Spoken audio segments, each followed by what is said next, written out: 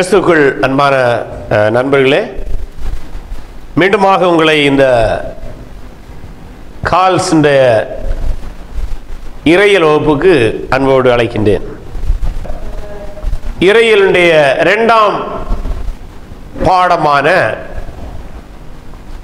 தேவனியல், ஆங்கிலத்தில் அது theology proper என்று சொல்வார்கள்.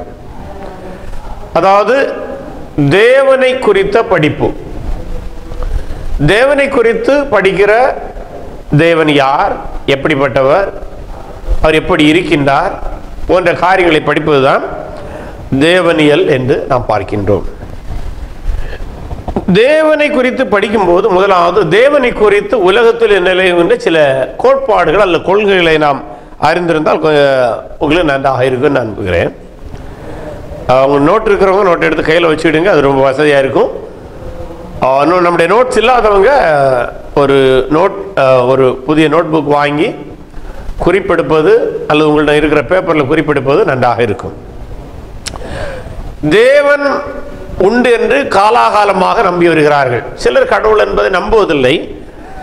அந்த கடவுள் நம்பிக்கை இல்லாத காரியத்தை நாம் இங்கே பேச வரவில்லை. கடவுள் நம்பிக்கை இல்லாத கோட்பாடு என்பது அது ஒரு உலகில் இருக்கிற ஒரு தத்துவ ரீதியான ஒரு கோட்பாடு தான். ஆனால் வேதாகமம் அதை அங்கீகரிக்கவில்லை, நாமும் அதை நம்புவதில்லை. நாம் தேவன் உண்டு என்று நம்புகிறோம். அதிலிருந்து நாம் பேச ஆரம்பிக்கின்றோம். தேவன் குறித்த கோட்பாடுகளிலே சில கோட்பாடுகள் தவறானது. அதில் அந்த கோட்பாடுகளை மட்டும் நான் முதலாக சொல்கிறேன். முதலாவது சிலை வணக்கம். சிலை வணக்கம் என்பது சொன்ன உடனே உங்களுக்கு தெரியும், கடவுளை ஒரு சிலை வடிவிலே வணங்குவது. சிலை வணக்கத்தை பைபிள் அங்கீகரிப்பதில்லை. ஆகவே அதை தவறான கோட்பாடு என்று நாம் பார்க்கின்றோம். அடுத்ததாக பல தெய்வ வணக்கம். பல தெய்வ வணக்கம் என்பது ஒரு மனிதர் பல கடவுள்களை வணங்குவார். அது மட்டுமல்ல, அவர் பல கடவுள்கள் உண்டு என்று நம்புவார். இந்த கோட்பாடும் தவறானது. ஏனென்றால் நம்முடைய வேதாகமம் சொல்கிறது ஒரே தேவன் என்று பைபிள் சொல்கிறது. ஆகவே ஒன்றான மெய் தேவன் என்று நாம் பார்க்கின்றோம். ஆகவே நாம் இந்த கோட்பாடை தவறான கோட்பாடிலே வைக்கின்றோம். அடுத்ததாக ஒரு கோட்பாடு இருக்கின்றது, கரிசனையற்ற கடவுள் கோட்பாடு என்று சொல்வார்கள். இந்த கோட்பாடு என்னவென்றால், கடவுள் உண்டு, கடவுள் தான் படைத்தார். ஆனால் அந்த கடவுள் இப்போது மனிதன் மீது கரிசனையற்றவராக மனிதன் எப்படி வேண்டுமானும் வாழலாம் என்று நினைக்கிறார் என்று சொல்கிறார்கள். இந்த கோட்பாடும் தவறானது. என்றால் யோவான் எழுதின சுவிசேஷம் 3ஆம் அதிகாரம் 16ஆம் வசனத்தை படிப்போம் என்றால், தேவன் உலகத்தில் அன்பு கூர்ந்தார் என்று நாம் படிக்கின்றோம். ஆகவே இந்த கரிசனையற்ற கோட்பாடு என்பது வேதத்துக்கு புறம்பான ஒரு கோட்பாடு, முரணான ஒரு கோட்பாடு. இதையும் தவறான கோட்பாடாகவே நாம் நம்புகின்றோம். அடுத்ததாக இருக்கின்றதான ஒரு தவறான கோட்பாடு இரு சக்திகள் கோட்பாடு. இரு சக்திகள் கோட்பாடு என்று சொல்லும்போது, உலகத்திலே ரெண்டு சக்திகள் இருக்கின்றன. ஒன்று நல்ல சக்தி, இன்னொன்று கெட்ட சக்தி அல்லது தீய சக்தி. இந்த நல்ல சக்திக்கும் கெட்ட சக்திக்கும் எப்போதுமே ஒரு போராட்டம் நடந்து கொண்டே இருக்கும். இதிலே நல்ல சக்தியை வெல்லும் போது உலகத்தில் எல்லாம் சுபிட்சமாக நன்றாக இருக்கும். கெட்ட சக்தி வெல்லும் போது எல்லாம் அநியாயம் நடக்கும் என்று நம்புகிறார்கள். தெரிந்தோ தெரியாமலோ சிலர் கிறிஸ்தவர்களும் இதைத்தான் தேவனையும் சாசையும் இப்படி ஒப்பிட்டு பேசுவது உண்டு. பட் அது சரியானது அல்ல. ஏனென்றால் இந்த இரு சக்திகள் கோட்பாடு வேதத்துக்கு புறணானது. ஏன்னா இங்கேயும் நாம் பார்க்கும்போது பிசாசுக்கும் தேவனுக்கும் எந்த போராட்டமும் நடக்கவில்லை. பிசாசு தேவனை எதிர்த்தான், படைக்கப்பட்ட ஒன்று தேவனை எதிர்த்தான், தேவன் அவனை தள்ளினார், அவ்வளவுதான். அவன் வெல்வதும் இல்லை, அவன் வெல்லும் போது ஏதோ நல்லது நடப்பது போலும் இல்லை. ஆகவே இந்த கோட்பாடும் கிறிஸ்தவ கோட்பாடும் அல்ல. இதை கிறிஸ்தவத்துக்குடைய போதனையான தேவனோடு போட்டு குழப்ப வேண்டிய தேவையில்லை. இது ரெண்டு சக்திகள் என்று தான் சொல்லுவது. என்னென்ன, ரெண்டு நபர்கள் என்று கூட இது சொல்வதில்லை. ஆகவே இந்த இரு சக்திகள் கோட்பாடும் சரியானது அல்ல. அடுத்ததாக இன்னொரு கோட்பாடு இருக்கிறது, அனைத்தும் கடவுள் கோட்பாடு. இந்த கோட்பாடு என்ன சொல்லுன்றால், எல்லாமே கடவுள் தான். சிலர் சொல்லுவாங்க, இல்லை தூணிலும் இருப்பான் துரும்பிலும் இருப்பான். ஆகவே எல்லாமே கடவுள். மரத்தை பார்த்தால் கடவுள், கல்லை பார்த்தால் கடவுள், கடலை பார்த்தால் கடவுள், ஆகாயத்தை பார்த்தால் கடவுள், நிலத்தை பார்த்தால் கடவுள். இப்படி சொல்லுவதுதான் அனைத்தும் கடவுள் கோட்பாடு. இதுவும் தவறான. ஏனென்றால் இவைகளெல்லாம் கடவுள்கள் அல்ல, இவைகளெல்லாம் ஒரே கடவுளால் படைக்கப்பட்டவைகள் அல்ல, தேவனால் படைக்கப்பட்டவை என்று நாம் நம்புகின்றோம். அப்படியானால் நல்ல கோட்பாடு எது அல்ல, நல்ல இறைவனை குறித்த சரியான கோட்பாடு எது என்றால், தேவன் ஒருவர், அவர் எல்லாவற்றையும் படைத்தவர், அவர் நல்லவர் என்ப கோட்பாடுதான் சரியான கோட்பாடு. இந்த கோட்பாட்டின் அடிப்படையில் தான் கிறிஸ்தவம் கடவுளை அல்ல இறைவனை பார்க்கின்றது. உபாகமம் 6ஆம் அதிகாரம் 4ஆம் வசனத்தை படியுங்கள். உங்களுடைய பைபிளில் நீங்க உபாகமம் 6ஆம் அதிகாரத்தில் வந்தீங்க என்றால் ஒரு வசனம் இருக்கிறது. அதன் அடிப்படையில் தான் நம்ம கிறிஸ்தவ இறையியல் நம்பிக்கையை நாம் கொண்டுள்ளோம். இஸ்ரவேலை கேள், நம்முடைய தேவனாகிய கர்த்தர் ஒருவரே கர்த்தர். So one God. இந்த ஒன் காட், ஒரே தேவன் கோட்பாட்டிலே உலகில் 3 மதங்கள் இருக்கின்றன. முதலாவது யூத மதம், அடுத்ததாக கிறிஸ்தவம், மூன்றாவதாக இஸ்லாம் மதம். இந்த 3 மதங்களுமே ஒரே கடவுள் என்கிற கோட்பாட்டை அடிப்படையாக கொண்டவை. ஆகவே நாம் பார்த்ததிலே இதுவரை தவறான கோட்பாடுகள் எது என்று பார்த்து விட்டோம், சரியான கோட்பாடு பார்த்து விட்டோம். ஆகவே இந்த சரியான கோட்பாடு, ஒரே தேவன் உலகத்தை உண்டாக்கினார் என்ற கோட்பாடில் இருந்து இந்த ஒரே தேவன் யார், அவர் எப்படிப்பட்டவர், அவரை குறித்து வேதாகமம் என்ன சொல்லுகிறது என்று நாம் படிக்க இருக்கின்றோம். நான் போன வகுப்பில் கூட என்ன படித்தோம், பிப்ளியாலஜி படித்தோம். பிப்ளியாலஜி படிக்கும்போது என்ன படித்தோம், பைபிளை தேவன் வெளிப்படுத்தினார், அது தேவனுடைய முழு மூச்சான கண்காணிப்பில் எழுதப்பட்டது போன்ற காரியங்களை படித்தோம். இந்த இதில் தேவன் எப்படிப்பட்டவர், அவரை குறித்து வேதாகமம் என்ன சொல்கிறது என்பவைகளை குறித்து நாம் படிக்க இருக்கின்றோம். முதலாவதாக ஒரு கேள்வி. இப்போ நம்ம தேவன் உண்டு என்று நான் நம்புகின்றோம். ஆனால் அநேக வேளைகளில் சில நண்பர்கள் என்ன சொல்லுவாங்கன்னா, தேவன் உண்டா, யாரு கண்டது, தேவன் என்று ஒருவர் இல்லை, அல்ல கடவுள் என்று ஒருவர் இல்லை, கடவுளை நம்புகிறவன் முட்டாள் என்று சொல்கிறவர்கள் கூட இருப்பாங்க. ஆனால் ஒன்று புரிந்து கொள்ள வேண்டும், கடவுள் இல்லை என்று சொல்வது அவர்களுடைய தனிப்பட்ட உரிமை. அவர்கள் சொல்லுகிறபடினாலே கடவுள் இல்லை என்று ஆகிவிடாது. சிலவேளை தமாஸ் என்னவென்றால், அநேகவர்கள் தங்களை பகுத்தறிவாதிகள் என்று சொல்வார்கள். அது அவர் பகுத்தறிவாதி என்று சொல்வதற்கு அவர்களுடைய உரிமை இருக்கிறது. எல்லாரும் தன்னை புத்திசாலி என்று கருதினாலே தவறொன்றும் இல்லை. ஆனால் உண்மையான பகுத்தறிவு என்றால் கடவுளை அறிவதுதான் பகுத்து அறியும் அறிவு. இந்த உலகத்தில் படைக்கப்பட்டவைகளுக்கும் படைத்தவருக்கும் உள்ள வேறுபாட்டை பகுத்து அறிகிறது தான் பகுத்தறிவு. கடவுளை மறுதலிப்பது என்பது அல்லது கடவுள் இல்லை என்று சொல்வது பகுத்தறிவாக கருதுவது நல்லது அல்ல. ஆகவே எனினும் எப்படி இருந்தாலும் கடவுள் இல்லை என்று சொல்கிறவர்களோடு சில வேளை நாம் பேச வேண்டியது இருக்கிறது. அப்போ பேசும்போது கடவுள் உண்டு என்று அவர்களுக்கு நாம் நிரூபிக்க முடியாது. ஏன்னா கடவுளை நாம் லேபரேட்டரியில் வச்சு நிரூபிக்க முடியாது. ஆனாலும் கடவுள் உண்டு என்பதை அவர்களுக்கு உணர்த்துவதற்கு சில தத்துவ ரீதியான வாதங்களை நாம் முன்வைக்க முடியும். அதில் ஒன்று காஸ்மாலஜிக்கல் ஆர்கியூமெண்ட் என்று சொல்வார்கள். தமிழில் காஸ்மாலஜிக்கல் தத்துவம் என்று இதை சொல்லலாம். அதாவது கடவுள் உண்டு என்று சொல்வதற்கு நம்ம வைக்கிறதான தர்க்க ரீதியான வாதங்கள். அதில் முதலாவது காஸ்மாலஜிக்கல் தத்துவம். அப்படி என்றால் காஸ்மாஸ் என்றால் உங்களுக்கு தெரியும், ஆங்கில டிக்ஷனரி எடுத்து பார்த்தீங்கன்னா காஸ்மாஸ் என்றால் உலகம் என்று அர்த்தம். ஆகவே காஸ்மாலஜிக்கல் ஆர்கியூமெண்ட் என்று சொல்லும்போது அதனுடைய பொருள் என்னவென்றால், இந்த உலகம் தானாக உண்டாவதில்லை, இந்த உலகம் யாரோ ஒருவரால் படைக்கப்பட்டது. அப்படி இந்த உலகத்தை படைத்த ஒருவருடைய பெயர்தான் கடவுள். அதாவது தானாக உலகம் தோன்ற முடியாது. ஆகவே இந்த உலகம் தோன்றி இருக்கிறது. ஆகவே இந்த உலகம் இப்படி இருக்கிறபடினால் இதை படைத்த ஒருவர் இருக்கின்றார், அவர் கடவுள் என்று நாம் சொல்லுகின்றோம். இந்த தத்துவத்தினுடைய பெயர் காஸ்மாலஜிக்கல் ஆர்கியூமெண்ட். ஏன்னா நீங்க ஒரு வனாந்தரத்தில் இப்போ போறீங்கன்னு வைங்க, அங்க ஒரு குண்டூசி கிடக்கிறது. அந்த குண்டூசியை பார்த்த உடனடியாக நமக்கு என்ன எண்ணம் வரும்? இந்த குண்டூசி இங்கே கிடக்க வேண்டும் என்றால் இங்கே யாரோ இதற்கு முன்பாக வந்திருக்கின்றார்கள். காரணம் இல்லாமல் ஒரு நிகழ்வு உண்டாகாது. ஆகவே இந்த குண்டூசியே தானாக இந்த இடத்துல வர முடியாது என்றால் இவ்வளவு பெரிய உலகம் எப்படி தானாக வர முடியும்?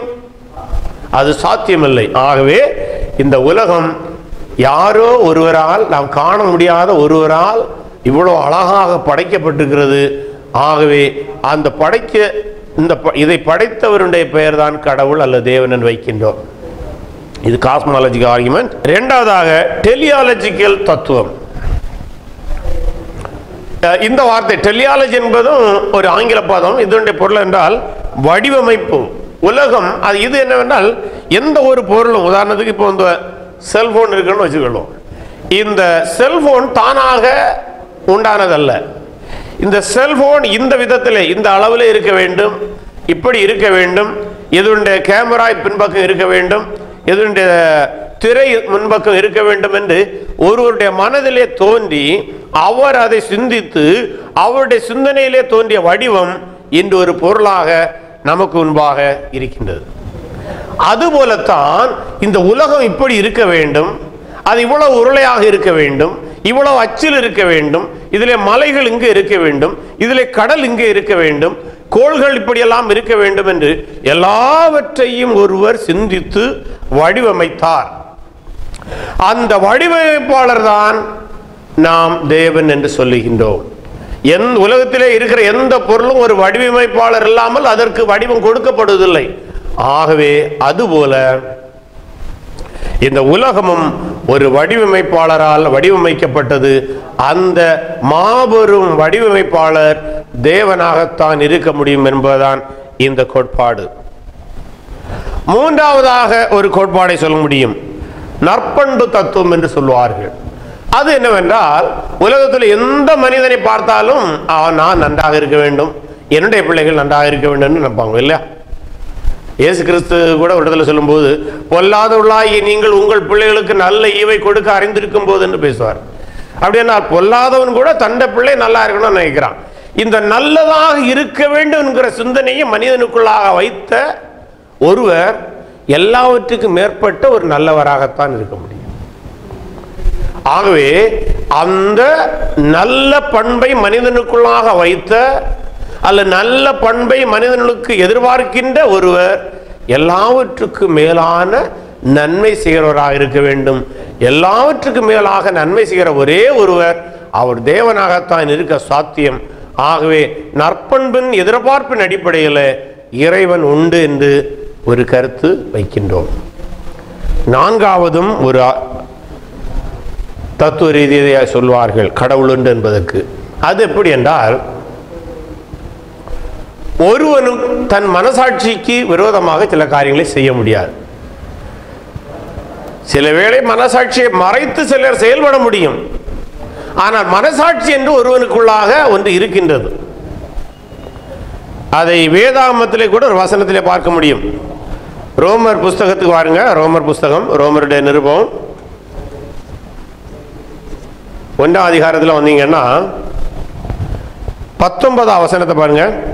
தேவனை குறித்து அறியப்படுவது அவர்களுக்கு உள்ளே வெளிப்படுத்தப்பட்டிருக்கிறது, தேவனே அதை அவர்களுக்கு வெளிப்படுத்தி இருக்கின்றார். அப்படின்னா மேலோக்கமாக கடவுள் இல்லை என்று சொல்லுகிற ஒருவன் கூட அவனுடைய மனசாட்சிக்குள்ளாக ஏதோ ஒன்று உண்டு என்று பேசிக்கொண்டே இருக்கும். அதுதான் மனசாட்சி தத்துவம். அந்த உள்ளாக இருந்து பேசுகிற அந்த மனசாட்சியுடைய சூட்சுமத்தை வைத்தது தேவன். ஆகவே ஒருவனும் கடவுளை உண்மையிலே இல்லை என்று சொல்ல முடியாது. வெளியில் அவன் சொல்லுவான் கடவுள் இல்லை, நான் அவனுடைய உறுதியத்தில் ஒன்று பேசிக்கொண்டிருக்கும். இதை ஒரு உதாரணத்தில் சொல்வதா இருந்தால் இப்படி சொல்லுவாங்க தெரியுமா? சில வேளை சிலரை கொன்று போடுவான். எப்படி கொன்று போடுறான்னா, யாருமே என்ன பார்க்கலன்னு தான் கொல்லுவான். ஆனால் கொலையை அவன் செய்த உடனடியாக அவனுடைய உள்ளிருந்து வந்து சொல்லும், யாரோ பார்த்து விட்டார்கள், யாரோ பார்த்து விட்டார்கள், யாரோ பார்த்து விட்டார்கள். ஆகவே தான் பயந்து அவன் ஓடுகின்றான். வெளிப்புறமாக அவன் என்ன நினைக்கிறான், யாரும் பார்க்கலன்னு. ஆனா உள்ள இருந்து ஒன்று பேசுகிறது, யாரோ பார்த்து விட்டார்கள் என்று. அந்த யாரோ பார்த்து விட்டார்கள்ங்கிற அந்த உணர்வு வருகிறதே, அதுதான் மனசாட்சி. அந்த மனசாட்சிக்குள்ளாக இருந்து பேசுவதுதான் தேவன். ஆகவே கடவுள் இருக்கிறார் என்பதற்கு இந்த 4 விதமான தத்துவங்களையும் அல்லது வாதங்களையும் நாம் கடவுள் இல்லை என்று சொல்லுவதோடு வைக்க முடியும். நாம் வைத்தாலும் சில வேளை அவர்கள் கடவுளை நம்ப மாட்டார்கள், அது வேறு, அது நமக்கு பிரச்சனை இல்லை. அவர்களை நாம திணிக்க முடியாது இல்ல. கடவுள் உண்டு என்பதை நம்முடைய நம்பிக்கையை சொல்லத்தான் முடியுமே தவிர கடவுளை நம்பாம இருந்தார் என்று சொல்லி அவனை நம்ம திணிக்க கூடாது, திணிக்க முடியாது. யார் எந்த கருத்தையும் இன்னொரு மனிதனோடு திணிக்க முடியாது.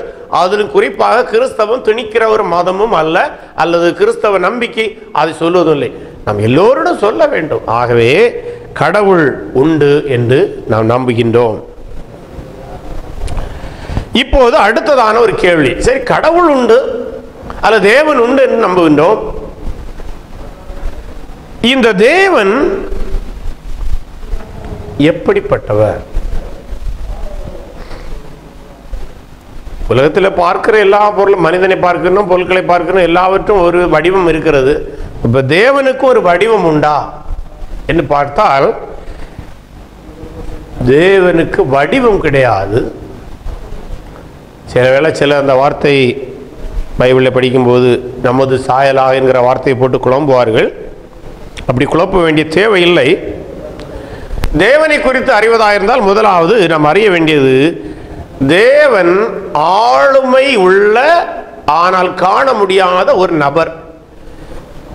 He is a person but we can't see by our naked eye because he cannot be seen.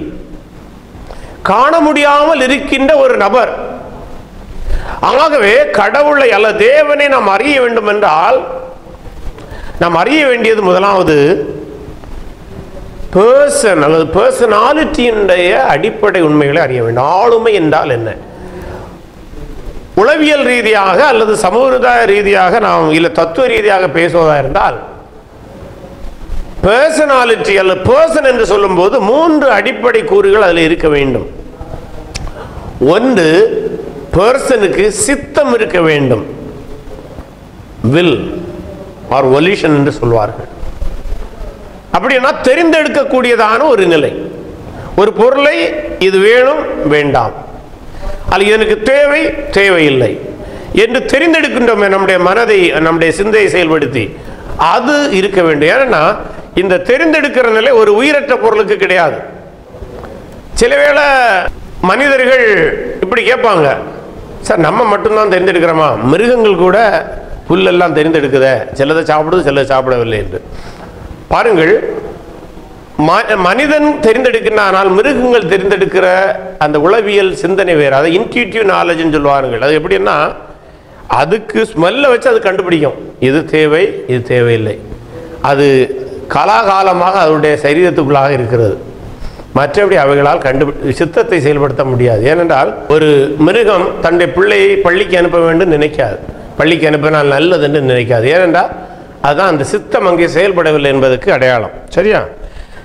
ஆகவே பர்சனாலிட்டின்னு சொல்லும்போது முதலாவது தேவன் சித்தமுடையவராக இருக்கின்றார். அதை நீங்க ரோமர்ல 8ஆம் அதிகாரம் 27ஆம் வசனத்தை படிச்சீங்கன்னா தெரியும். ரோமர் 8:7 தேவனுடைய சித்தத்தை குறித்து பார்க்கின்றோம். ரோமர் 8ஆம் அதிகாரத்தில் எடுங்க. ஆவியானவர் தேவனுடைய சித்தத்தின்படியே, பாருங்க தேவனுடைய சித்தம் என்கிற வார்த்தை வருகிறார். ஆகவே தேவன் சித்தமுடையவராக இருக்கின்றார். ஆகவே அவர் ஒரு ஆளுமை உள்ளவர்.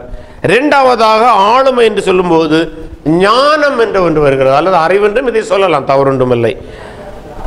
ஒரு ஆளுமை இன்றைய அடிப்படை கூறலே முதலாவது சுத்தம் இருக்க வேண்டும், இரண்டாவதாக ஞானமுடையதாக அல்ல அறிவை செயல்படுத்தக்கூடியதாக இருக்க வேண்டும்.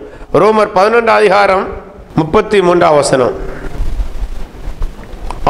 தேவனுடைய ஐஸ்வர்யம் ஞானம் அறிவு என்பவளின் ஆழம் எவ்வளவா இருக்கிறது இல்ல. இங்கே தேவன் ஞானமுடையவர் அறிவுடையவர் என்று பார்க்கின்றோம். ஏன்னா அந்த ஆளுமைக்கு தான் இது இருக்கும். சித்தம் எப்படி ஆளுமையோடு தொடர்புடையதோ அதுபோல அறிவும் ஞானமும் ஆளுமையோடு தொடர்புடையது. அடுத்ததாக ஆளுமையிலே இருக்க வேண்டிய ஒன்று உணர்வு, emotion. First one is volition, second one is wisdom R knowledge, third one is emotion.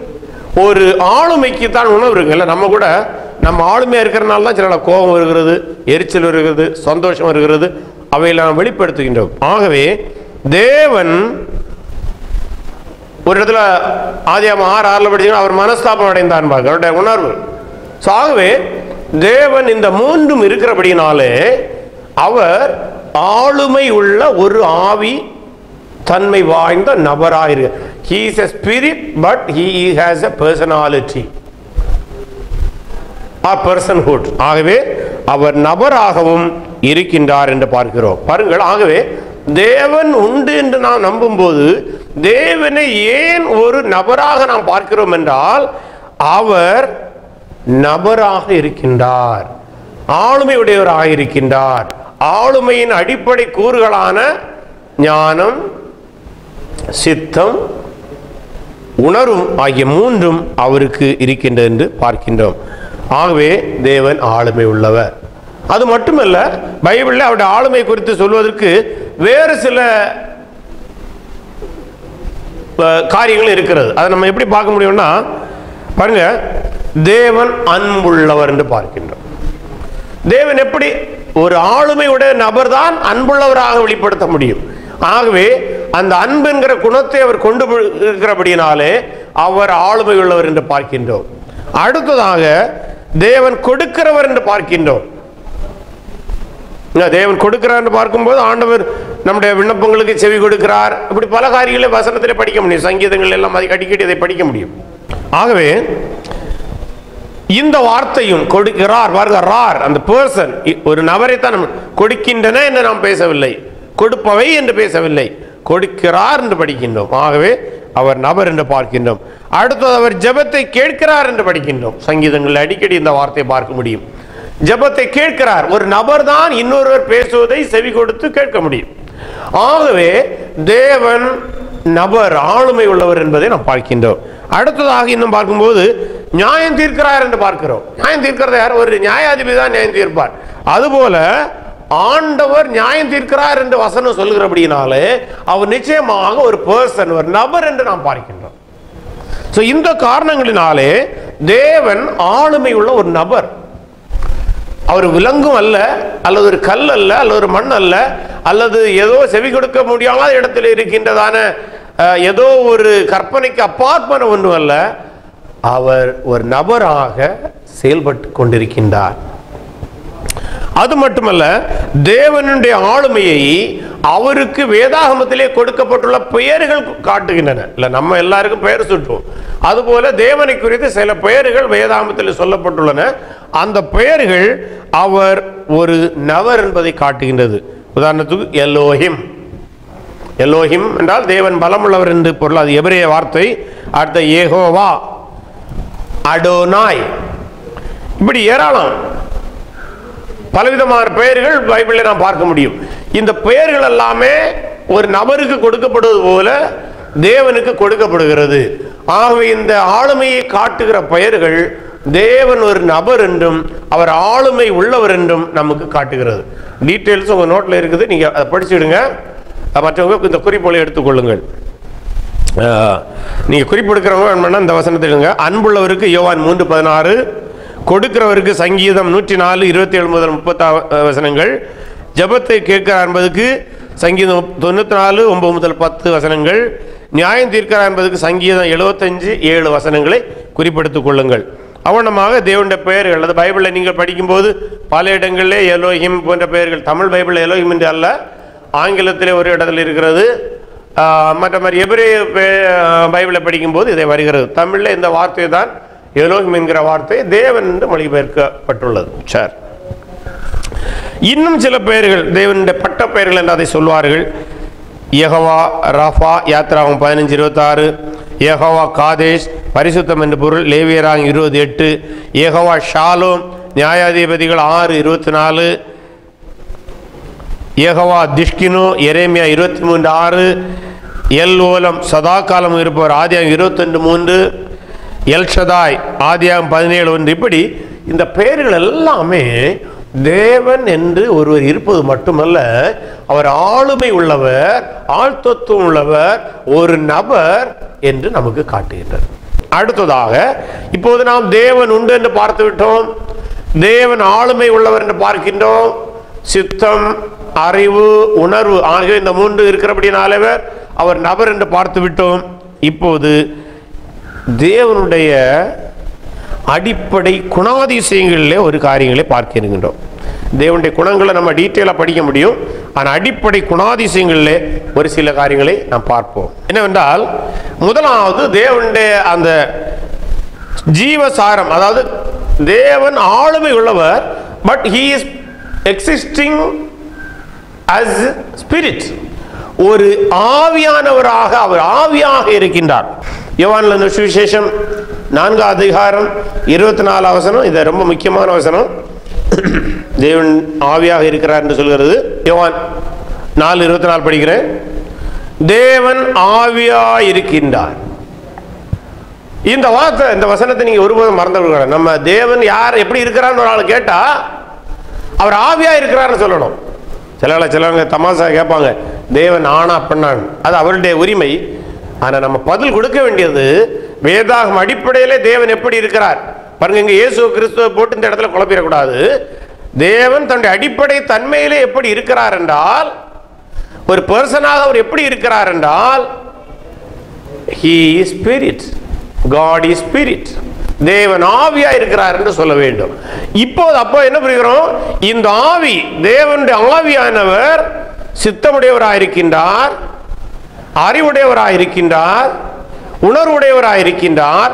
ஆகவே இந்த மூன்று தன்மைகளையும் கொண்ட இந்த ஆவியானவர் ஒரு நபராக, பர்சனாக இருக்கின்றார்.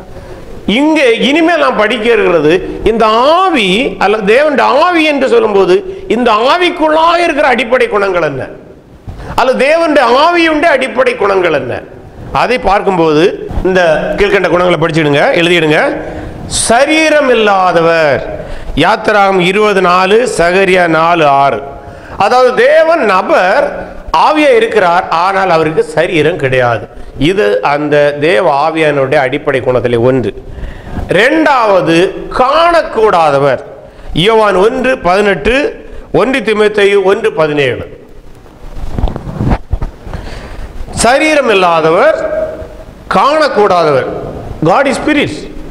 அவர் நபர், அவர் இருக்கின்றார், செயல்படுகின்றார், ஆனால் அவரை நாம் காண முடியாது. விசுவாசத்தால் பார்க்க முடியும், கண்ணால் காண முடியாது. மூன்றாவதாவது, சுய உயிருள்ளவர். அது பிராக்கெட்ல நீங்க என்ன எழுதலாம், தானானவர், தானாகவே இருக்கின்றவர். அவர் எப்படி தானானார் நமக்கு தெரியாது, சுயமாகவே இருக்கின்றவர். அதனாலதான் பழைய தமிழ்ல இதை சொல்லும்போது சுயம்பு என்று, சுயம்புவானவர் என்று சொல்வார்கள், சுயமாக இருக்கின்றவர் என்று சொல்வார்கள். வசனங்கள் யோவான் 3:10, யோவான் 5:26, சங்கீதம் 90:2. ஆகவே தேவனுடைய ஆவியானவர் காணக்கூடாதவராயிருக்கின்றார், சரீரம் இல்லாதவராயிருக்கின்றார், சுய உயிருள்ளவராக, தானாகவே இருக்கிறவராக இருக்கின்றார். அடுத்தது, அளவிடக்கூடாதவர். அப்படி என்றால் அவருடைய நீளம் என்ன, அவருடைய உயரம் என்ன, அவருடைய எடை என்ன, அவருடைய வயது என்ன, இப்படி நாம் அவரை அளவிட முடியாது. ஏனென்றால் he is spirit, அவர் ஆவியாக இருக்கின்றார். ஆவிக்கு இந்த விதமான அளவுகள் நிற்க முடியாது. 1 ராஜாக்கள் 8:27, அளவிடக்கூடாதவர். அடுத்தது, அவர் எங்கும் நிறைந்தவர். சங்கீதம் 139:7-12. இவைகள் எல்லாம் இந்த ஆவியானவருடைய குணத்தை சொல்லுகின்றன, இந்த ஸ்பிரிட்டுடைய குணத்தை சொல்லுகின்றன, தேவனுடைய ஆளுமையுடைய அடிப்படை குணங்களை சொல்லுகின்றன. இத்தோடு இந்த குணங்கள் ஆவியானவருக்கு, ஆவியான தேவனை குறித்து நாம் படிக்கின்றோம். அடுத்ததாக இந்த குணங்களை இன்னும் வேறு விதத்தில் சிலர் வகைப்படுத்துவார்கள். என்னவென்றால், தேவனுடைய குணங்களை இந்த இது நம்ம மேலே காட்டினதெல்லாம் அந்த ஆவியாக இருக்கின்ற தேவனுடைய குணங்கள். இனி அந்த ஆவியான தேவனுடைய குணங்கள்ல சில குணங்கள் அந்த பர்சனாலிட்டியோடு சம்பந்தப்பட்டது. இதுவரை நம்ம படித்தது அந்த ஆவியுடைய அடிப்படை குணங்கள். ஆனால் இனிமேல் நம்ம படிக்க போகிற அவருடைய பர்சனாலிட்டியோடு சம்பந்தப்பட்ட குணங்கள்.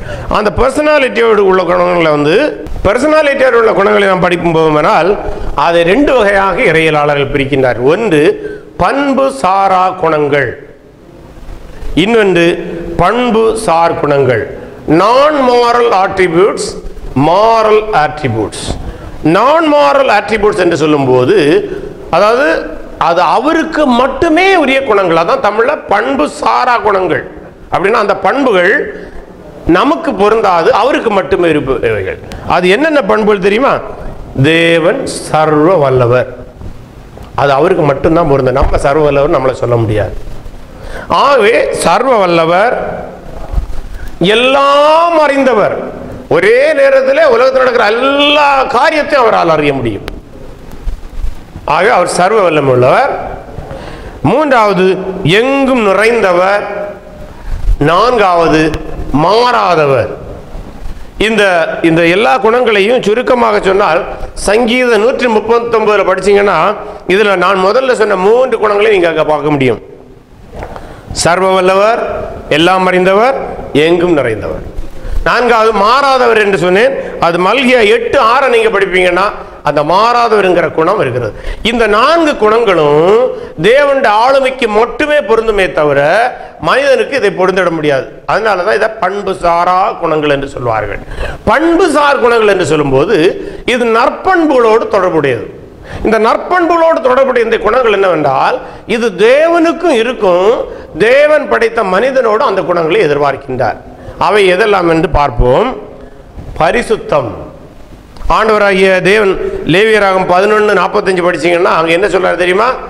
நான் பரிசுத்தராயிருப்பது போல நீங்களும் பரிசுத்தராயிருங்கள். அப்ப அவரும் பரிசுத்தர், நம்மை பரிசுத்தராக்க விரும்புகின்றார். நம்ம யாரும் அவ்வளவு பரிசுத்தமா இல்லை, ஆனால் நாம் பரிசுத்தமாய் வாழ வேண்டும் என்று விரும்புகின்றார். ஆகவே இதை பண்பு சார் குணம் என்று சொல்லுவோம். அடுத்தது கிருபை உள்ளவர். எபேசியர் 2:4-9.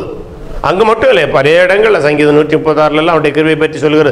அவருடைய கிருபை நாளும் உள்ளது. அவர் கிருபை உள்ளவராக இருக்கிறது போல அவர் படைத்த நாமும் பிறரிடம் கிருபையும் இரக்கமும் காட்டக்கூடியவர்களாக இருக்க வேண்டும் என்று அவர் விரும்புகின்றார். அடுத்ததாக அவர் நீதி உள்ளவர். இதுவும் பண்பு சார் குணத்திலே ஒன்று.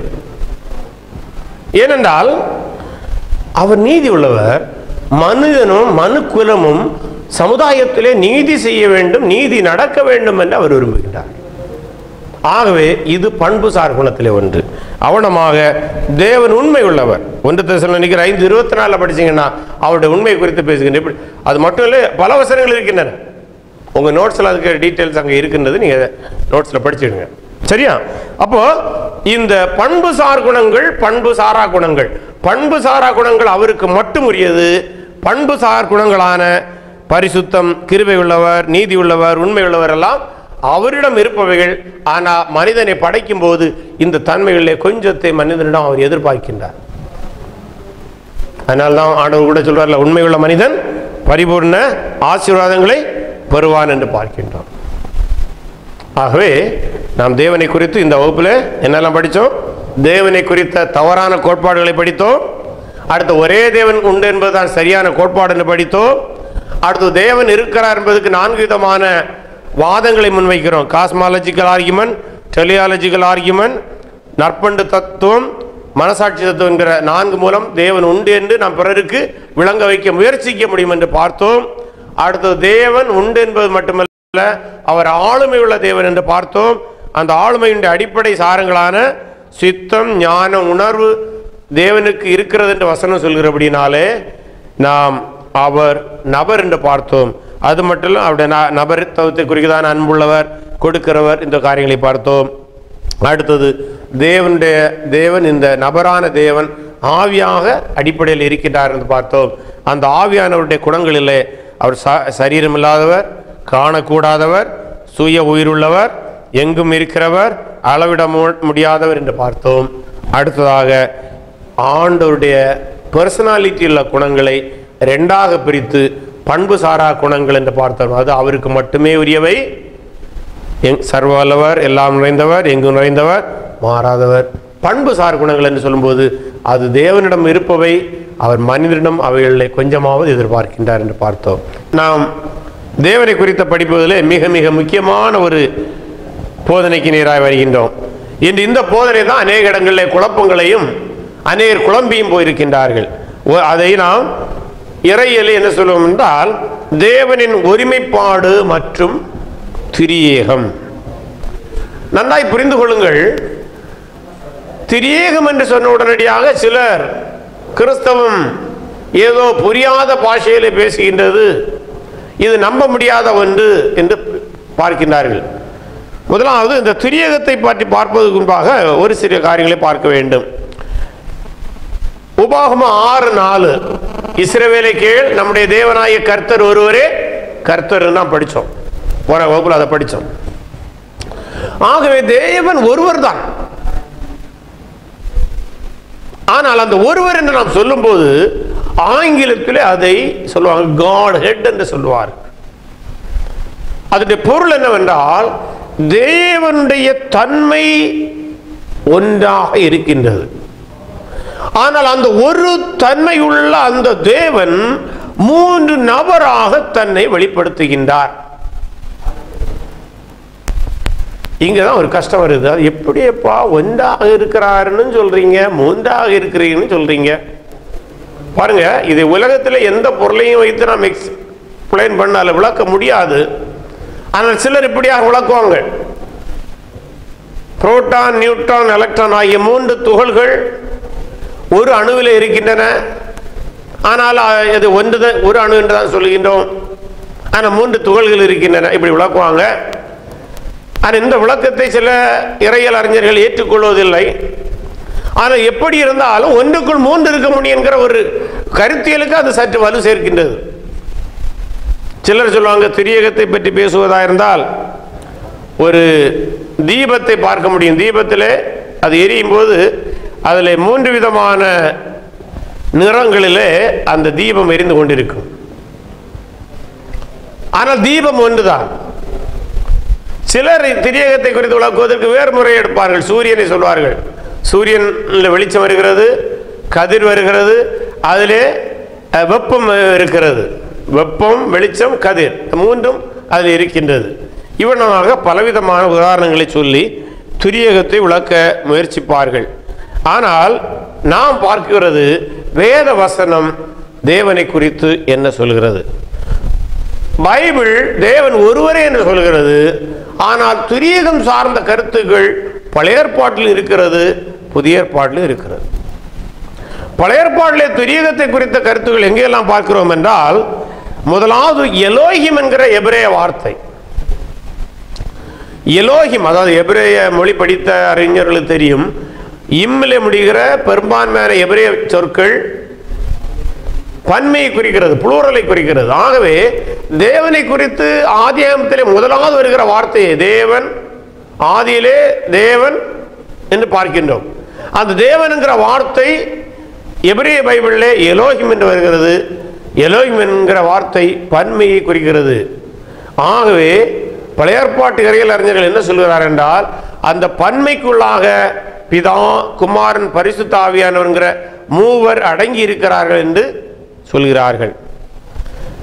அடுத்ததாக தேவனுக்கு கொடுக்கப்பட்ட பன்மை பிரதிப்பெயர் ஆதியாகமம் 1:26 நமது சாயலின்படியே, நமது ரூபத்தின்படியே என்று நாம் அங்கே பார்க்கின்றோம். அந்த நமது என்பது புளூரல் வேர்டு. ஆனால் இதை சிலர் என்ன சொல்லுவாங்கன்னா, இது ரெஸ்பெக்டிவ் புளூராலிட்டி. ஆகவே அதை அதாவது என்ன, ராஜாக்கள் பழைய காலத்தில் ராஜாக்கள் பேசும்போது பார்ப்பாங்க, நாடகங்களில் பார்க்கும்போது சொல்லுவாங்க, நாம் கட்டளை எடுக்கிறோம், ராஜா பேசுவார். அதுபோல இது ரெஸ்பெக்டிவ் புளூராலிட்டி தான். இது மற்றபடி பர்சனாலிட்டியில் புளூரல் என்று சொல்வார்கள். தவறொன்றும் இல்லை, அதுவும் இலக்கண பிரியர் சரிதான்.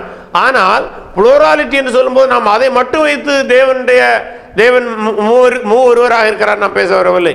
ஏன்னா பைபிள் ஏராளமான சான்றுகள் தேவன் ஒருவராக அதே நேரத்தில் 3 தன்னை காண்பிக்கிறார் அல்ல வெளிப்படுத்துகிறார் என்று பார்க்கின்றோம், இருக்கின்றார் என்று பார்க்கின்றோம். மூன்றாவதாக எசாயா 42 படிக்கணும். இதோ நான் ஆதரிக்கிற என் தாசன், நான் தெரிந்து கொண்டவரும் என் ஆத்துமாவுக்கு பிரியமானவரும் இவரே, என் ஆவி அவர் மேல் அமர பண்ணுவேன். பாருங்க, இந்த வார்த்தையில, இந்த வசனத்துல நான் என்கிற ஒரு வார்த்தை வருகிறது. அது பிதாவை குறிக்கும். என் தாசன் என்கிற ஒரு வார்த்தை வருகிறது. அப்ப அது இன்னொருவரை குறிக்கிறது.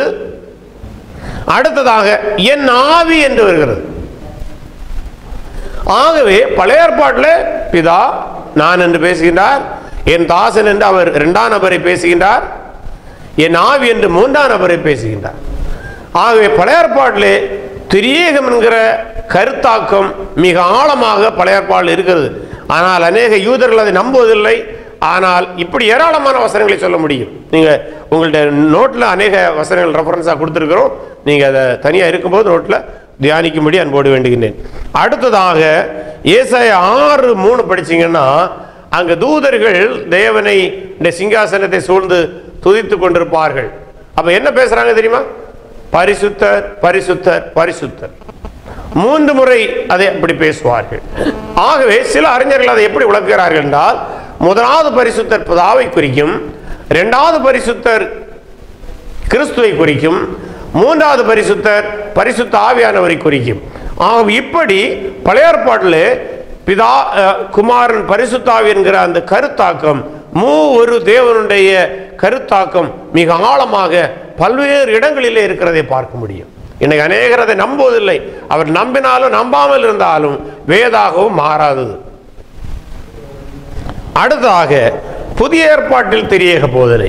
புதிய ஏற்பாட்டிலும் திரியேக போதனை மிக அழகாக சொல்லப்பட்டுள்ளது. பழைய ஏற்பாடை விட கொஞ்சம் தெளிவாகவே இருக்க முடியும். எப்படி என்றால், இயேசு கிறிஸ்து ஞானஸ்நானம் எடுத்த சம்பவத்தை நீங்கள் மனதில் நிறுத்தீர்களாயில், எங்கே அவர்கள் இயேசு தண்ணீரில் நிற்கின்றார், வானத்திலிருந்து ஒரு சத்தம் உண்டாகின்றது, இவர் என் நேசகுமாரன் என்று. பரிசுத்த ஆவியானவர் புறாவை போல கிறிஸ்து மீது இறங்குகிறதாக பார்க்கின்றோம். ஆகவே புதிய ஏற்பாட்டிலே திரியேகம் இன்னும் மிக தெளிவாக விளக்கப்படுகிறது. அடுத்ததாக மத்தேயு எழுதின சுவிசேஷம் 28ஆம் அதிகாரத்திலே 19 வசனத்தை படிச்சீங்கன்னா, ஆண்டவராகிய இயேசு கிறிஸ்து தன்னுடைய பரமேறி செல்வதற்கு முன்பாக சீசர்களுக்கு ஒரு மாபெரும் கட்டளை சொல்கிறார். ஆங்கிலத்தில் கிரேட் கமிஷன் நான் சொல்லுவோம். அந்த வசனத்தை படிக்கிறேன். மத்தேயு 19:20 படிக்கும்போது, ஆகையால் நீங்கள் புறப்பட்டு போய் சகல ஜாதிகளை சீஷராக்கி பிதா குமாரன் பரிசுத்த ஆவியின் நாமத்திலே அவர்களுக்கு ஞானஸ்நானம் கொடுத்து. பாருங்க, திரியேகத்தை மிக அழகாக விளக்குகிற ஒரு வசனம் இது என்று சொல்ல முடியும். ஏனென்றால் பிதா குமாரன் பரிசுத்த ஆவி. நல்லா பாருங்க, 3 பேர். பிதா குமாரன் அல்ல. பிதா குமாரனாக இருந்திருந்தால் குமாரன் என்கிற வார்த்தையை திரும்ப சொல்ல வேண்டிய தேவையில்லை. அடுத்து குமாரன் பரிசுத்தாவி. பரிசுத்தாவி குமாரன் அல்ல. பரிசுத்தாவி குமாரனாக இருந்திருந்தால் மீண்டும் அந்த வார்த்தையை சொல்லி இருக்க வேண்டிய தேவையில்லை. ஆகவே பிதா வேறு, குமாரன் வேறு, ஆவியானவர் வேறு, 3 பேர் வேறு. ஆனால் அவர்கள் ஒருவராக, ஒரு தன்மை உள்ள தேவனாக. அதனால்தான் அந்த வார்த்தை பிதா குமாரன் பரிசுத்த ஆவியின் நாமங்களிலே என்று சொல்லப்படாமல், அந்த வசனத்தை மீண்டும் கவனமா படிங்க, நாமங்களிலே என்று சொல்லப்படாமல் நாமத்திலே என்று சிங்குலராக சொல்லப்பட்டுள்ளது. ஆகவே பிதா குமாரன் பரிசுத்தாவி திரி ஏகராக ஒரு தேவனாக இருக்கின்றார். இந்த இன்னும் புதிய பல வசனங்கள் இருக்கிறது. அப்போஸ்தலர் வாழ்த்து என்று சொல்வார்கள். 2 கொரிந்தியர் 13:14 படிங்க. கர்த்தராகிய இயேசு கிறிஸ்துவின் கிருபையும் தேவனுடைய அன்பும் பரிசுத்த ஐக்கியமும் உங்கள் அனைவரோடும் இருப்பதாக. இந்த வாழ்த்துல கூட பிதா குமாரன் பரிசுத்தாவி 3 வரை குறித்தும் சொல்லப்பட்டுள்ளது. ஆகவே பிதா குமாரன் பரிசுத்தாவியானவர் மூவரும் தனி நபர்களாக இருக்கின்றனர். ஆனால் ஒரே தேவனாக அவர்களுடைய தன்மையில் அவர்கள் இருக்கின்றார்கள். காட்ஹெட் 1, நபர்கள் 3. இப்போ ஒரு பிரச்சனை என்னன்னா, இது எப்படி ஐயா 1 3ஆக இருக்க முடியும்? சிலர் விளக்குவாங்க. நான் ஏற்கனவே அணுவை பற்றி சொன்னேன். ஒரு விரல், ஒரு பாட்டு, 2 பாட்டு, 3 பாட்டு. ஆனால் விரல் 1. நல்லா பாருங்க, 1 2 3. ஆனால் விரல் 1. அதுபோல இதை வைத்து சிலர் சொல்வார்கள், ஆனால் இது எல்லாத்தையும் விட பிரச்சனை என்னவென்றால், சிலர் திரியேகத்தை புரிவதற்கு முயற்சித்து முடியாதபடியினால திரியேகத்தை மறுதளித்து விடுகிறார்கள். அன்பானவர்களே, நான் ஒரு காரியத்தை சொல்கிறேன், நீங்கள் நல்லா கவனிங்க. நீங்கள் மற்றவங்களுக்கு இதை சொல்ல வேண்டியதாக இருக்கின்றது. உலகத்திலே உள்ள சில துறை படிப்புகளை இன்னொரு துறையோடு ஒப்பிட முடியாது. தேவனை கணக்குக்குள்ளாக புரிய முயற்சிப்பதனால்தான் பிரச்சனை வருது. 1 கூட்டல் 1 கூட்டல் 1 இஸ் ஈக்குவல் டு 3. இது கணக்கு, மாற்று கருத்தே கிடையாது. ஆனால் கணக்கை வைத்து கடவுளை கணக்கிடக்கூடாது. நன்றாக இந்த வார்த்தை மறந்துறாங்க, அப்போ உங்களுக்கு ஈஸியாக புரியும். கணக்கை வைத்து கடவுளை கணக்கிடக்கூடாது. கணக்கை விட்டு விட்டு வசனத்திலிருந்து நீங்க தேவனை புரிவீர்களாயில் 1 கூட்டல் 1 கூட்டல் 1 கூட்டல் 1 கூட்டல் 1 இஸ் ஈக்குவல் டு 1ஆகத்தான் வரும். இறையியல் என்கிற படிப்பு துறையை இறைவனுடைய வார்த்தையோடு சேர்த்து படிக்க வேண்டும். கணக்கு என்கிற படிப்பை கணக்கிலே படிக்க வேண்டும். கணக்கை கொண்டு இறையியலை போட்டு குழப்பக்கூடாது. உங்களுக்கு நீங்க நினைப்பீங்க, இது என்னையா இப்படி பேசுறது சரியான்னு. இல்லை, நிச்சயமாக நான் சொல்வது சரிதான். ஏனென்றால் நம்ம சில பேசுவோம், சூரியன் கிழக்கில் உதிக்கிறன்னு பேசுவோம். இது பேச்சு வழக்கு. ஆனா ஒரு விஞ்ஞானி என்ன சொல்லுவான், சூரியன் கிழக்கில் உதிக்கல, சூரியன் அங்கதான் இருக்குது, பூமி தான் சுத்தி இருக்குன்னு சொல்லுவான். ஆகவே விஞ்ஞானம் என்கிறது ஒரு துறை, பேச்சு வழக்கு அல்லது இலக்கிய துறை என்பது இன்னொரு துறை. இந்த ரெண்டையும் மட்டும் குழப்பிடக்கூடாது. விஞ்ஞானத்தை விஞ்ஞானமாய் புரிய வேண்டும். அப்போது சூரியன் கிழக்கில் உதிக்கல, பூமி சுத்தி இருக்குன்னு புரிந்து கொள்வோம். பேச்சு நடையில சூரியன் கிழக்குல உதிக்கணும் தான் பேசணும். அல்லது அவங்ககிட்ட போய் காலமே பூமி சூரியனை சுத்தி வந்த நேரம்னு பேசினா அவனுக்கு தலை கறங்கிடும் இல்லையா? காலையில் சூரியன் கிழக்கை உதித்தன்னு தான் சொல்ல வேண்டும். ஆகவே பேச்சு வழக்கு ஒன்று, விஞ்ஞானம் ஒன்று. அதே போலதான் இறையியல் துறை வேறு, கணக்கு துறை வேறு. ரெண்டையும் போட்டு குழப்பி இறையியலை புரிவதற்கு முயற்சிக்காதீர்கள். தேவனுடைய வார்த்தை ஒரே தேவன் என்று சொல்கிறது. அந்த தேவன் பிதாவாக, குமாரனாக, பரிசுத்தராக, மூவொருவராக இருக்கிறார் என்று சொல்கிறது. அதை நம்ப வேண்டும். இதை குறித்து தத்துவ ரீதியாக ஏராளமான பதில்களை சொல்ல முடியும். அவைகளை நாம் எந்த வகுப்பில் பார்க்க முடியாது. அதை அட்வான்ஸ் தியாலஜி என்று ஒரு பாடத்தில் கர்த்தரை சித்தமான நீங்கள் மேற்படிப்பு படிக்கும்போது அதை படிக்க முடியும். ஆகவே தேவன் ஒருவராக, ஒரே தேவன் மூவராக தங்களை வெளிப்படுத்துகின்றார்கள் என்று பார்க்கின்றோம். இதில் ஒரு காரியத்தை இன்னும் கூட சொல்ல வேண்டும். திரியேகம் புரிவதற்கு கடினமான ஒன்று, ஆனால் விசுவாசிப்பதற்கு எளிதான ஒன்றுதான். அதனால தான் இப்படி சொல்ல வேண்டும். திரியேகத்தை முழுவதுமாக விளக்க முடியாது. நல்லா புரிஞ்சுங்க. திரியேகத்தை முழுவதுமாக விளக்க முடியாது, திரியேகத்தை முழுவதுமாக விளங்கவும் முடியாது. ஆனால் திரியேகத்தை முழுவதுமாக விசுவாசிக்க முடியும். ஆகவே நான் ஒரு கிறிஸ்தவன் என்று சொல்லும்போது, நான் ஒரு விசுவாசி என்று சொல்லும்போது, நான் வேதாமத்தை சார்ந்து வாழுகிறவன் என்று சொல்லும்போது, திரியேகத்தை நான் விசுவாசிக்கிறேன், அது போதும். அந்த விசுவாசம் மேலானது, அது கரெக்டானது. கணக்கோட போட்டு குழப்ப வேண்டிய தேவையில்லை. இன்னொரு இவனமாக சொன்னார். நான் இறையியல் கல்வி கற்ற போது என்னுடைய ஆசிரியர் இவனமாக சொன்னார், you do not try to understand Trinity, you will lose your head. அப்படின்னா திரியேகத்தை போட்டு கரெக்டா கணக்கு பிரகாரம் புரிய முயற்சித்தா உனக்கு தலை வெடிச்சு போகும். If you deny Trinity, you will lose your soul. ஆக புரிய முடியும் என்பதற்காக திரியேகத்தை மறுதலித்து விட்டாய் என்றால் நீ உன்னுடைய ஆத்மாவை இழந்து போவாய். That means you will not be saved. ஆகவே திரியேகம் என்பது புரிவதற்கு கடினமான ஒரு போதனையாய் இருந்தாலும்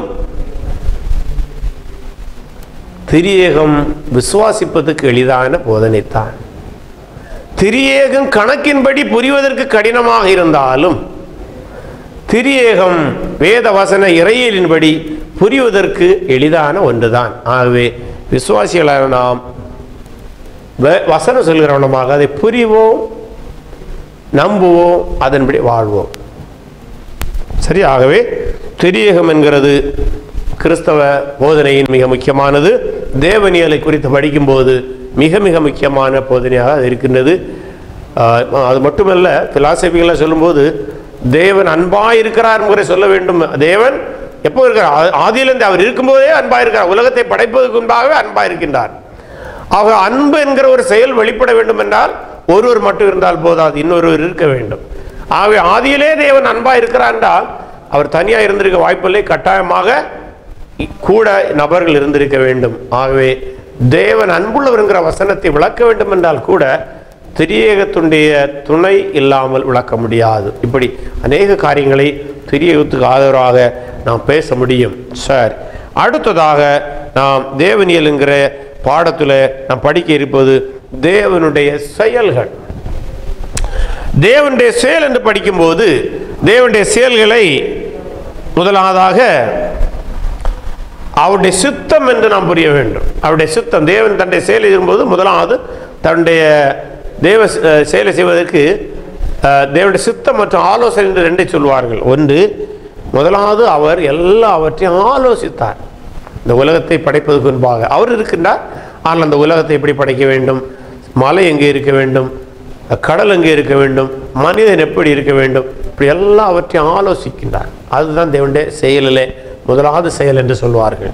அதை எப்படி சொல்லுவாங்கன்னா, அவருடைய ஆலோசனை குறித்து படிக்கும்போது அவருடைய ஆலோசனை தன்மைகளை விளக்குறாங்க. அவைகள் நித்தியமானவைகள், நிறைவேறுவைகள். சங்கீதம் 33:11, நீதிமொழிகள் 19:22, ஏசாயா 46:10. அடுத்தது அவருடைய ஆலோசனைகள் மாறாதவைகள். யோபு 21:13-14, ஏசாயா 46:10, அப்போஸ்தலர் 2:23. ஆகவே தேவனுடைய செயலில் முதலாவது ஆலோசனை வருகிறது. இரண்டாவது, அந்த ஆலோசனை படமாக அவர் படைக்கின்றார். எல்லாம் ஆலோசித்த பின்பு அதன்படி படைக்கின்றார்.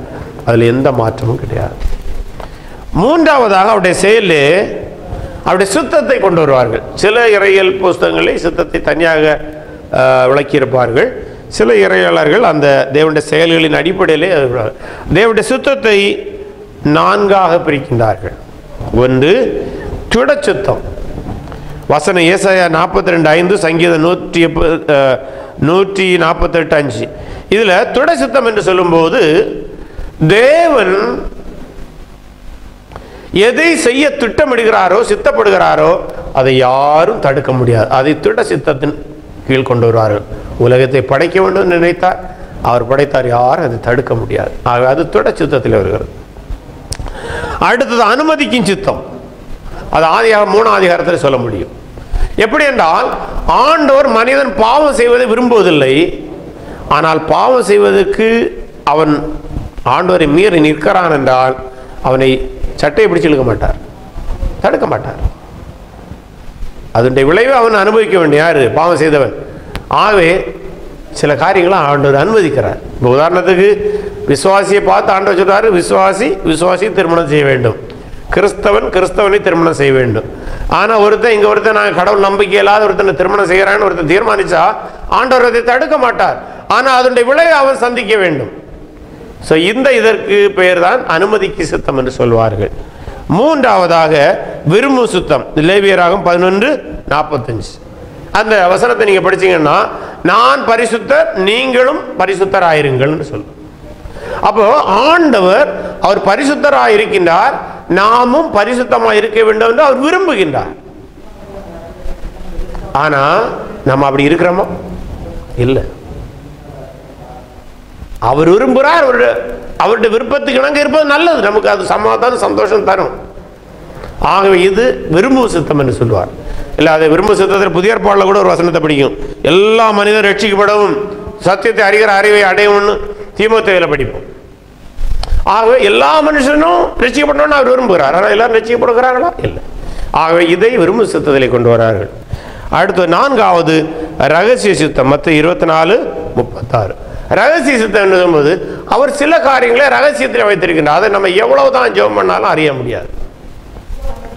ஆண்டவருடைய வருகை, அவர் வருவார் சொல்லிட்டார். ஆனால் எப்போது வருவார் அதை நீங்க எவ்வளவு ஜெபம் பண்ணாலும் சொல்ல முடியாது. அவர் சொல்லவும் மாட்டார். இன்னைக்கு அநேகர் ஜெபம் பண்ணிட்டு அந்த நாள் வரா இந்த நாள் வர சொல்லுவாங்க. அப்படிப்பட்ட போலிகளை நீங்கள் ஏமாந்து விடாதீர்கள். நீங்கள் எவ்வளவு ஜெபம் பண்ணாலும் அதை ஆண்டவர் சொல்ல போறதில்லை. அவர் வருவேன் என்று சொல்லிவிட்டார், அவர் வருவார். வருகிற நாளையே அவர் ரகசியத்திலே வைத்திருக்கின்றார். சில வேளை ரகசிய சித்தம் இருப்பது நமக்கு நல்லது. என்ன தெரியுமா? நம்முடைய மரண நாள் நமக்கு தெரியாது, அதை அவர் ரகசிய சித்தத்தில் வச்சிருக்கிறார்.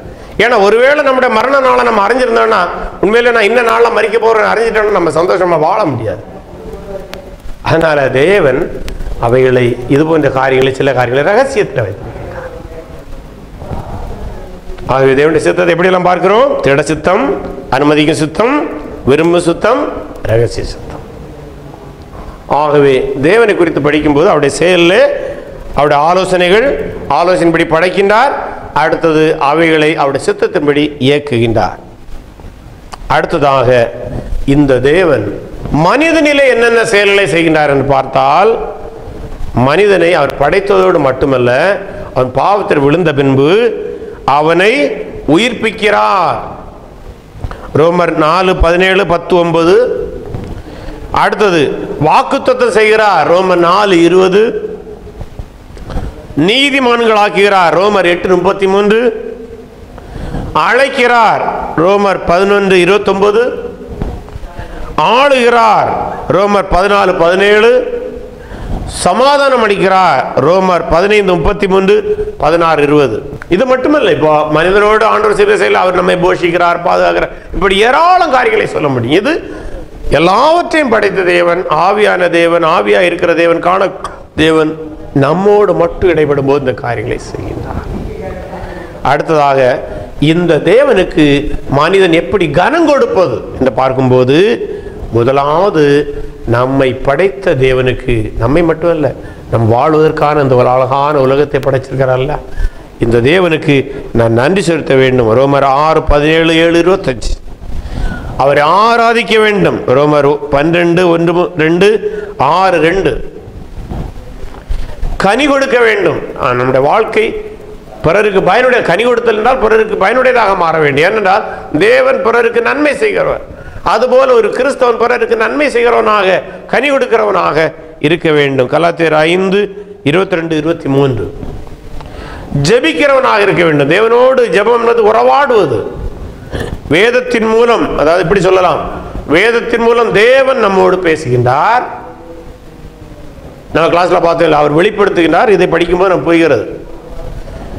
தேவன் என்று இந்த வசனத்தின் மூலம் மட்டும்தான் பேசுகின்றார். நாம் ஜெபத்தின் மூலம் மட்டுமே அவரோடு பேச முடியும்.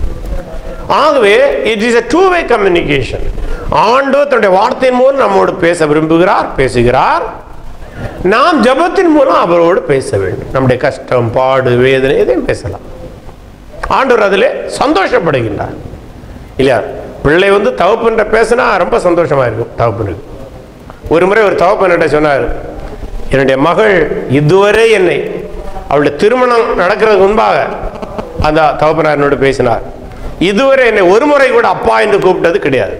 இப்படி சில பிள்ளைகள் இருக்கிறார்கள், நான் கேள்விப்பட்டிருக்கின்றேன். எதற்கு என்று அது தெரியாது. அந்த பிள்ளைகளை பலர் கவுன்சிலிங் பண்ணி ஆலோசனை கொடுத்து அந்த பிள்ளைகள் தந்தையை அப்பா என்று கூப்பிடுவதில்லை.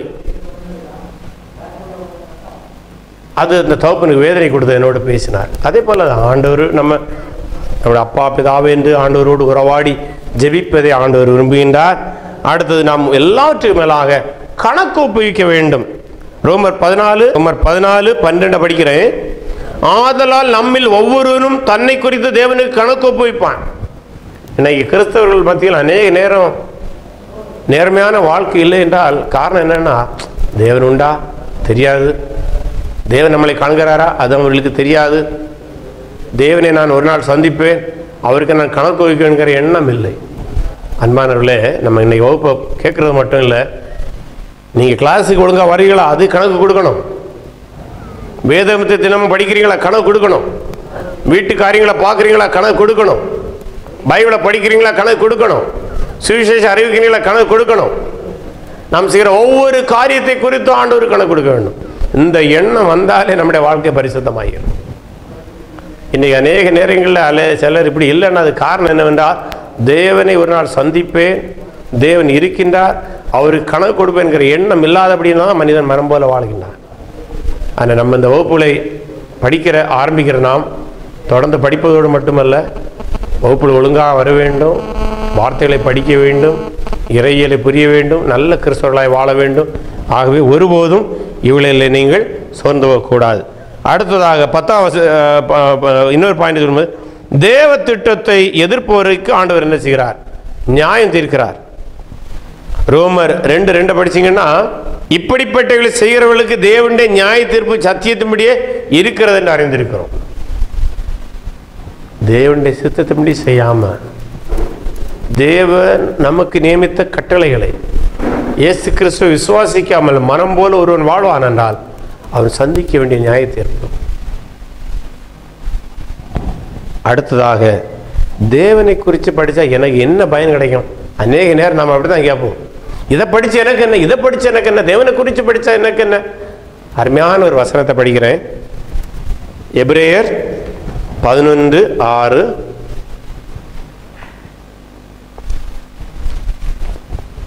அநேகருக்கு ஆறுதலை கொடுக்கிற வசனம். விசுவாசம் இல்லாமல் தேவனுக்கு கூட பிரியமாக இருப்பது கூடாது தெரியும். தேவனை பார்த்தோமா பார்க்கலையே அவரை விசுவாசிக்கணும். அவர் திரியகராக இருக்கிறத நம்ம விசுவாசிக்கணும். அவர் புரிய முடியவில்லை, காண முடியவில்லைன்னு நம்பாமல் இருக்கக்கூடாது. தேவன் விசுவாசம் இல்லாமல் தேவனுக்கு பிரியமாக இருக்கக்கூடாத காரியம். ஏனென்றால் தேவனிடத்தில் சேர்கிறவர் அவர் உண்டென்றும், அதான் நம்பணும். உண்டென்றும் காணல, ஆனால் உண்டென்றும் அவர் தம்மை தேடுகிறவர்களுக்கு பலன் அளிக்கிறவர் என்று விசுவாசிக்க வேண்டும். பாருங்க, தம்மை தேடுகிறவர்களுக்கு பலன் அளிப்பார். ஆகவே இறையியல் தேவனியலை குறித்து படிக்கும்போது நம்ம புரிய வேண்டியது, எல்லாவற்றையும் படித்து புரிவதோடு மேலானது அவர் உண்டென்று விசுவாசிப்பதும், அவர் தம்மை தேடுகிறவர்களுக்கு பலன் அளிப்பார். இன்னைக்கு நீங்க இங்க வகுப்பில் அட்டன் பண்ணியிருக்கிறீங்க, அல்ல ஒரு சிலர் இதை ஆன்லைனில் பார்த்து கொண்டிருக்கிறீங்க.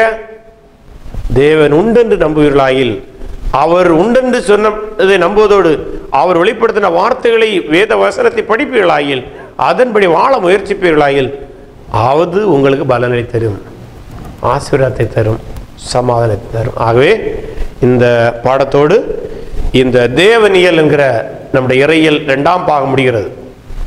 இந்த வகுப்புல நம்ம இதுவரை 2 பாடத்தை படித்திருக்கிறோம்.